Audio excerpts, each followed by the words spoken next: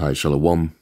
First and foremost, I want to begin by giving all praises, glory, and honor to Yahweh, Ba'ashem, Yahushai, Ba'ashem, Rachak, Wadash.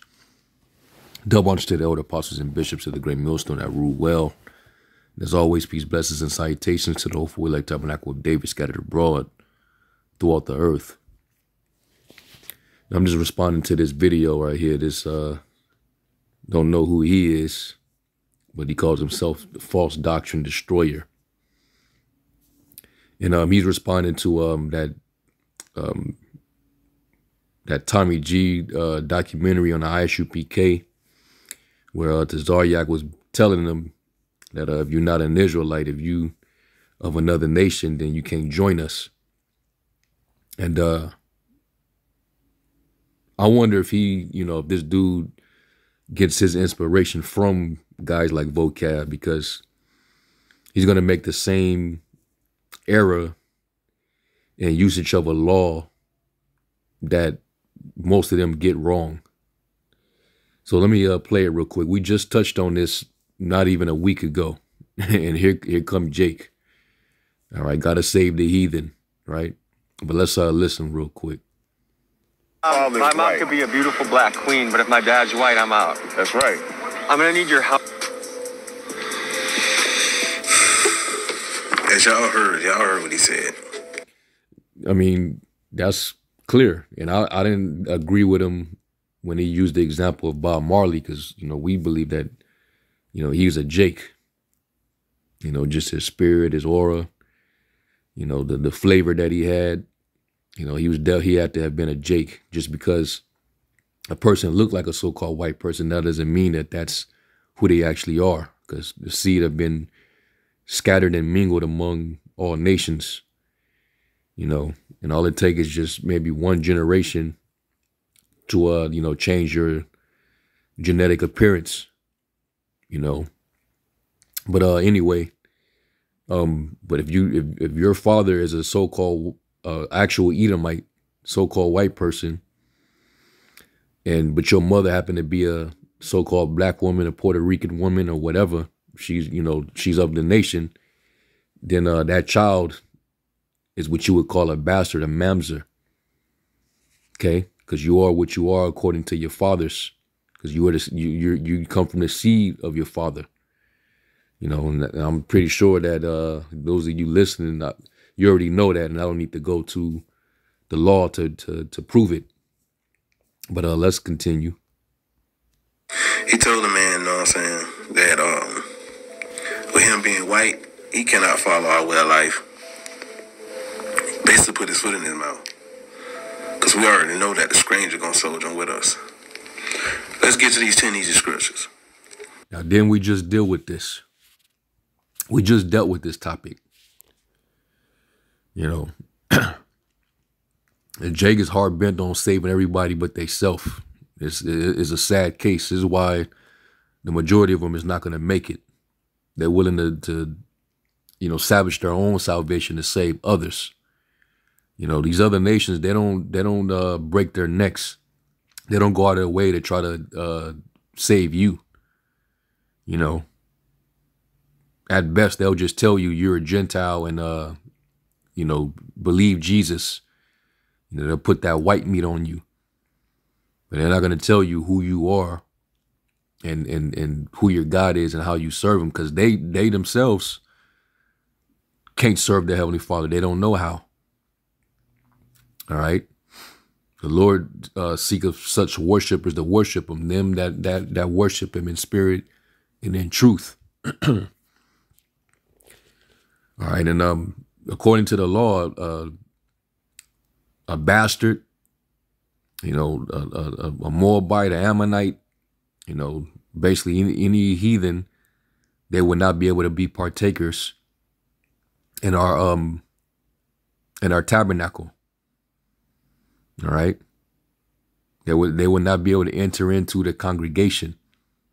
Read Deuteronomy, the 23rd chapter. Now, were some of the neighboring nations like the Egyptians, and so on and so forth, were we to be diplomatic with them? Well, yeah, because we did dwell as strangers in their land. But that didn't mean that they were allowed to come and partake in an inheritance with us. The law never stated such. But let's get into it. And I'm gonna try to be quick.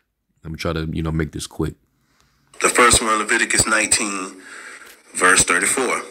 The stranger who sojourns with you shall be unto you as one of your citizens, and you shall love him as yourself, for you were strangers in the land of Egypt. You heard that, Tazariat? He was one. So there's another one. He's misusing the law in Leviticus 19, the same exact law, the same exact scripture that vocab Haman Malone misuses. The Feast of Pentecost, when you read Acts the 2nd chapter, it was the first display of the Holy Spirit by the apostles. When they started speaking in these different languages, they saw all these Jews coming down from all these different parts of the world for the feast. That's an example of that, because they had to come, according to the law, 3 times out of the year, all males are to report to Jerusalem to worship, to sacrifice. So if you was coming from Mesopotamia, if you was coming from Crete, if you was coming from Rome, if you was coming from Arabia, and you came down to Jerusalem because you knew what the law said, because you were an Israelite, but you happen to be living outside of the jurisdiction of Judea, when you came back to Jerusalem, you were sojourning. The Jews that were already living in the land, they had to treat you like you was a brother that's native to that land. What part of that don't you understand? That's not talking about an actual outsider, a heathen. The heathens had no part in what we had going. They were not allowed to worship. They couldn't come to the temple. There was a point in time where they couldn't even help us build the wall of the temple, but yet they're going to come to our feast? Stop it, my man.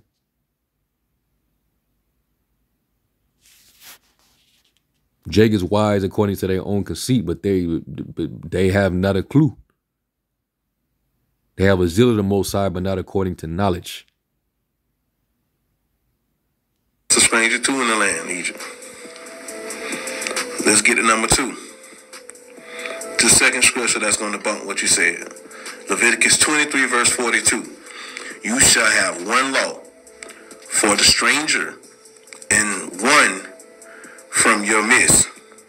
For I, Yahuwah your Eloheka. The third scripture, Tazariat, that cut up. Now, he a different kind of Israelite. He definitely not from the one west, And see, this type of Israelite, he's not on vocab's radar. Right? He wouldn't have nothing to say about this type of Israelite right here. All right. He would be the least concerned for vocab. That's why he won't focus on these other Israelites. He's only focused on the one West Israelite groups, because they know we actually have the truth. All right. This dude right here is definitely not a threat. So he's going to get all these stranger scriptures. I'm sure throughout this video, he's not going to try to go into the Hebrew to get context on which stranger that's talking about.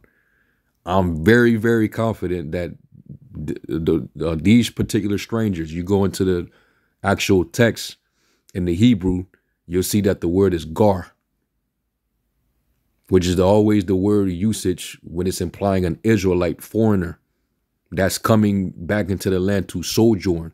That's gar. Like when Moses, when he had that he had his son with the Midianite woman. What did he name his son?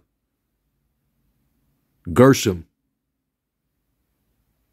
because he had him in a strange land.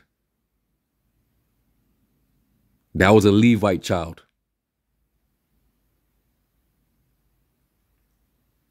What you say? Deuteronomy chapter 1, verse 16. Behold, we depart from Horeb, and we went through the great and terrible wilderness, and the children of the stranger which live in the land we saw. It's all dealing with Israelites. All dealing with Israelites. So I don't see where he's getting that that we're wrong, or to Zaryak, for example. All right. I never thought I'd see myself like, because I don't rock with the Zaryak at all, man. And he was even, we got on them even for this particular documentary that was put out. They made their ministry look real foolish, But you come out there and you trying to misrepresent the scriptures, whether you're an Israelite or a Christian or whoever, we got to jump on it. All right, we got to correct it. And this dude, he's wrong, but he's very confident. The third scripture, Tazariak, that cut up what you said. And we finna keep going to the fourth scripture that cut up what you said. Deuteronomy chapter 10, verse 19. Therefore, love the stranger, for you were strangers in the land of Egypt. So he just did a word search and put in stranger and just came up with all these precepts without really understanding the context. So real quick, I want to go to a parable of Yahushai, in which this actually coincides with the law on how to deal with a stranger. Because we're supposed to love our neighbor as ourselves, correct? That's talking about your brother, your fellow Israelite brother, whether he's a stranger or whether he was born in a land. You're supposed to bestow upon him the same love. Don't treat him different because he lives on the outside. They just can't seem to understand that. Let's go to Luke 10. This is Luke 10 and 30, dealing with the Good Samaritan. Now, I know a lot of people interpret this because it's talking about a Good Samaritan, right? Well, there was the Jew, or the Israelites were captured and brought out of Samaria. So, this has to be talking about a non-Israelite. The woman at the well was a Samaritan woman, and then they'll try to use her as an example of salvation being granted unto a non-Israelite. No, she was a heathen. All right. And it was a reason why the Lord was talking to her the way he did. But there were, if you actually knew your history and you know the scriptures, there were remnants of Israelites in Samaria. But the preaching of the gospel, the message, had to begin in Judea first. Because there is in the prophets, it says that the tents of Judah shall be saved first. So that's who the Lord went to first. The ministry began with the preaching to the circumcision, those that were in Judea. Then the Lord made his rounds elsewhere. So the Lord uses this parable about showing love to a stranger.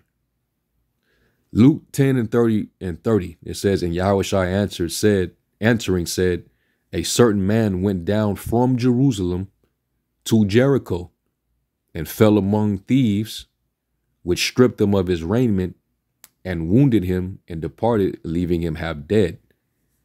So some criminals, some thug niggas, they saw him and they stripped him out of his clothes and beat him and left him wounded, right? Left him for dead. And by chance there came down a certain priest that way, and when he saw him, he passed by on the other side. So this priest didn't have no compassion for the brother that he saw, slumped in the street. And likewise, a Levite, when he was at the place, came and looked on him and passed by on the other side. No help. But a certain Samaritan, as he journeyed, came where he was, and when he saw him, he had compassion on him, and went to him and bound up his wounds, pouring in oil and wine, and set him on his own beast, and brought him to an inn, and took care of him. And on the morrow, when he departed, he took out 2 pence and gave them to the host, and said unto him, Take care of him, and whatsoever thou spendest more, when I come again, I will repay thee. Which now of these 3 thinkest thou was neighbor unto him that fell among the thieves? And he said, He that shewed mercy on him. Then said Yahushua unto him, Go and do thou likewise. All right. So the one who actually did a righteous deed and kept the law, it was the stranger, the Samaritan. Okay. So that's when you go back to the law, that's what that's talking about. All right. When you take a stranger in and you show hospitality and compassion for him. Let me Leviticus 19:34. I want to get the other one.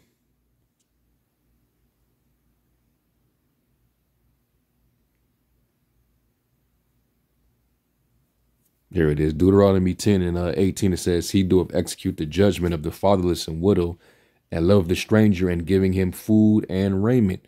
And that's what that good Samaritan did. All right. This is in our law. Love you therefore the stranger, for you were strangers in the land of Egypt.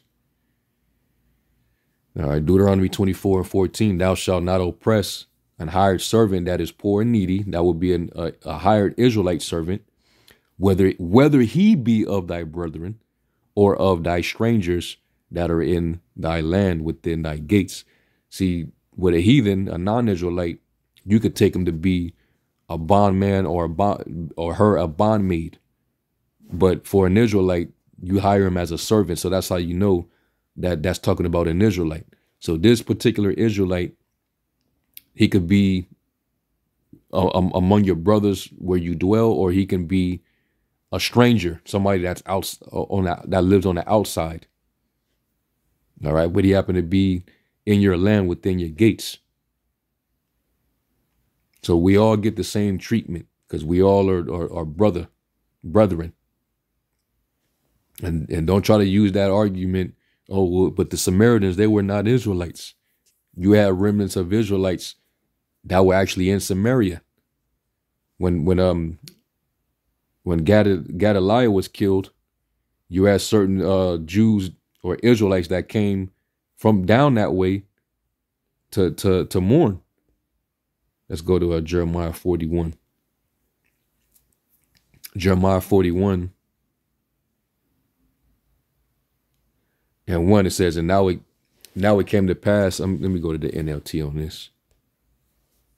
It says, but in Matatan, Ishmael, son of Nethaniah and grandson of Elishama, who was a member of the royal family and had been one of the king's highest officials, went to Mizpah with 10 men to meet Gedaliah while they were eating together. Ishmael and his 10 men suddenly jumped up and drew their swords and killed Gedaliah, whom the king of Babylon had appointed governor. Ishmael also killed all the Judeans and the Babylonian soldiers who were with Gedaliah at Mizpah. The next day, before anyone had heard about Gedaliah's murder, 80 men arrived from Shechem, Shiloh, and Samaria to worship at the temple of the Lord. So you still had remnants of Israelites in Samaria. This is after you know, a lot of those Israelites were captured, all right, in Samaria and took to Assyria. Okay. So I just want to go to that just to show and prove that there were still Israelites in Samaria. Okay. So anyway, like I said, I was gonna make this quick, but this dude, he really think he think he's correct. But you in error, my friend. Repent. Which, you know, he's not even a one Wester, man.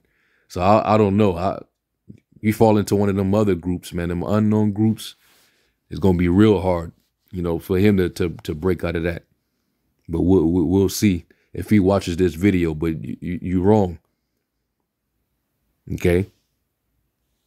A stranger, if you given a good treatment to a stranger, that would have been an Israelite neighbor. So I'm gonna end it right there. I'm gonna give all praise to Yahweh Shem Yahushua. Shalom.